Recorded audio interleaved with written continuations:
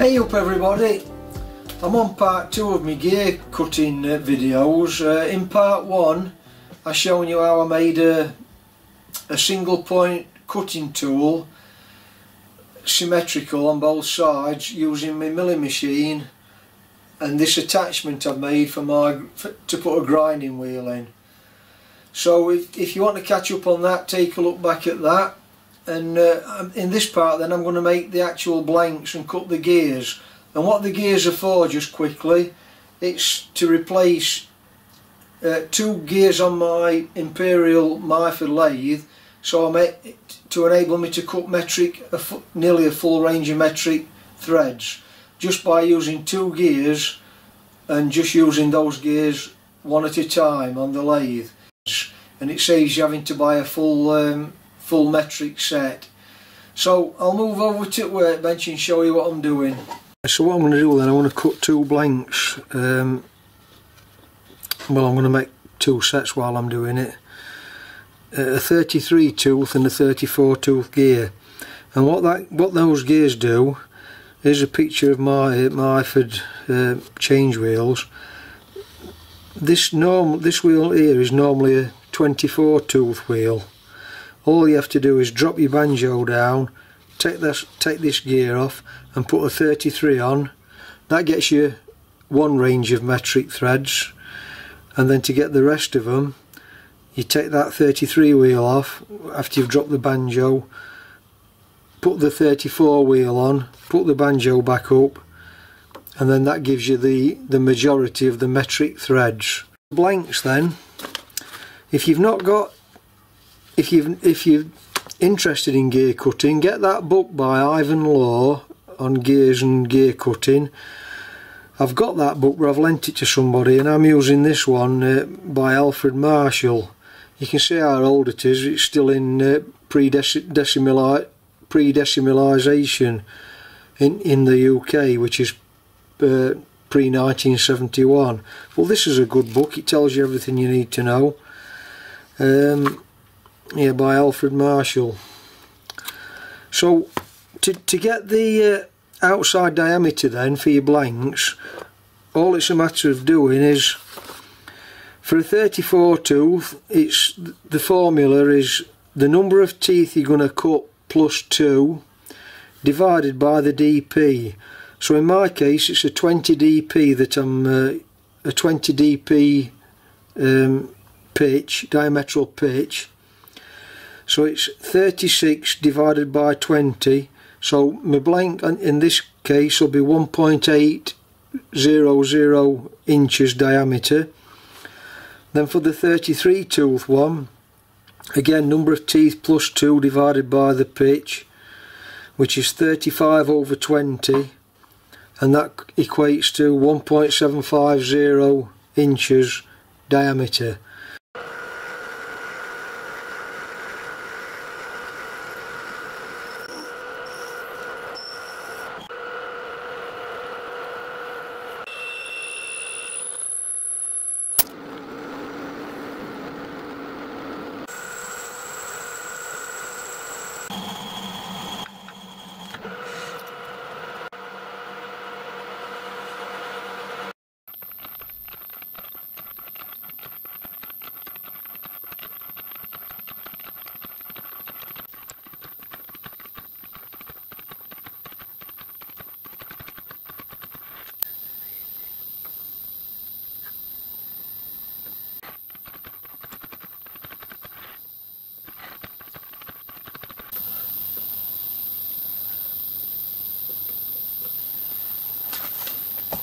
That's my blanks made, 2 at 1.750, 2 at 1.800.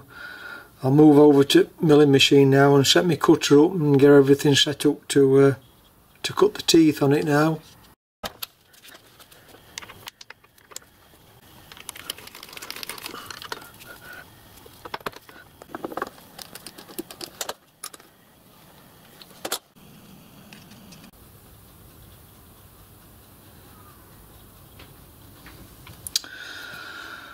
Right, so I need to know the depth of the cut. So in this book that I've got from Alfred Marshall, A 20 dp cutter, the depth of cut is 108 thousandths. That's that then, and then next thing I need to know is on my simple indexing dividing head, I'm going to be cutting a 33 and a 34 tooth gear. So on the chart for a 33 tooth gear, I need to go on I need to have a whole circle of 33, and for every tooth I need to turn the dividing head one full turn and 7/33 holes. So this is this one.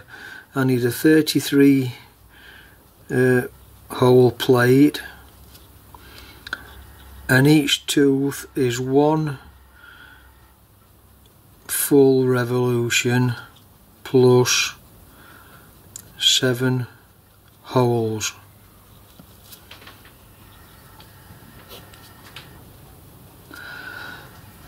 And for the 34 tooth gear, I need to be on a 17 hole plate, and I need to go one full revolution and 3 holes on the 17 hole plate. I'm going to set the centre of the tool onto the centre line of the work.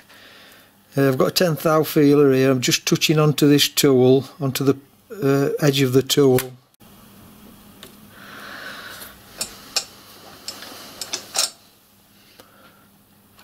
Right, I'll just zero my dials. So what I've got to do then, the blank is, in this case, is 1 inch and 3/4. So I've got to move down 1/2 inch and 3/4, which is 7/8, 0.875. I've also got to move 10th thou of my feeler gauge, which is 0.885, and then I need to move down half of the tool at the very front of the tool, which is 60 thou. So that's 885 plus 30, 915 thousandths down.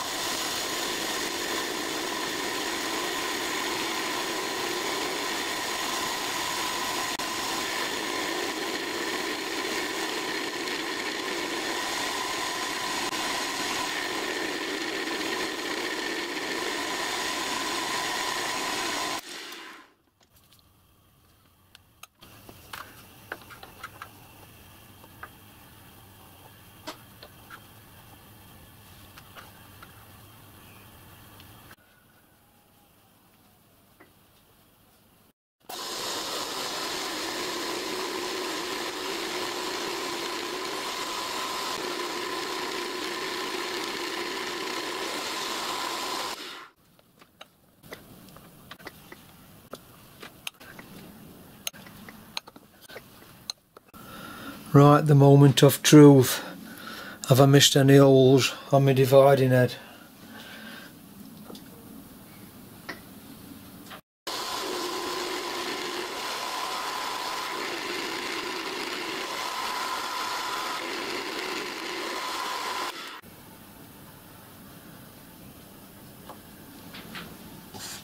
Looking good.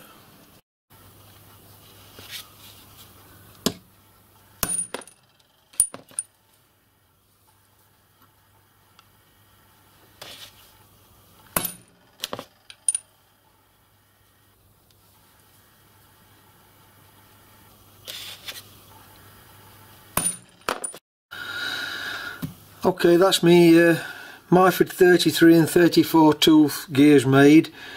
I'm going to go over to the lathe now and try them on the lathe.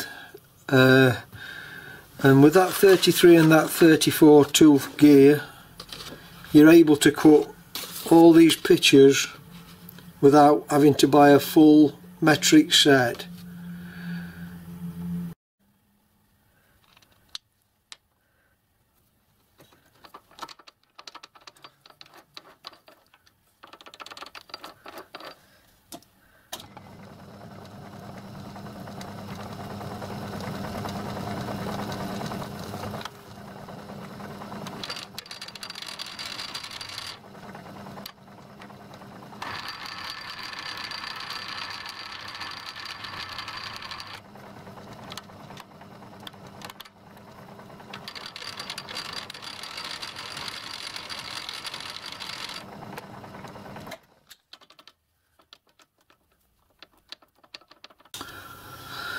Okay then, that's it for this video then. If you found that interesting and useful, give me a subscribe and a like, and I'll catch you on my next video. So thanks for watching then. Bye for now.